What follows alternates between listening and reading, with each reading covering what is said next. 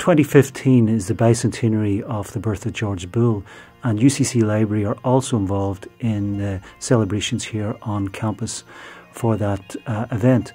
The library is producing 2 exhibitions, but we are also providing increased access to his papers, which are housed in the library via a digitisation project.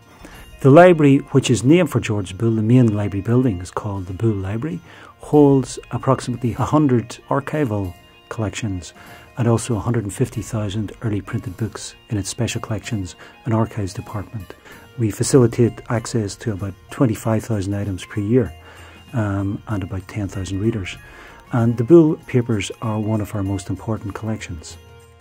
The Boole papers themselves contain about 400 letters and other items of correspondence, as well as a small number of printed books, including Boole's own copy of The Laws of Thought. The Laws of Thought is Boole's most important book, which was completed while he was here in Cork at Queen's College Cork, which it was known as at the time.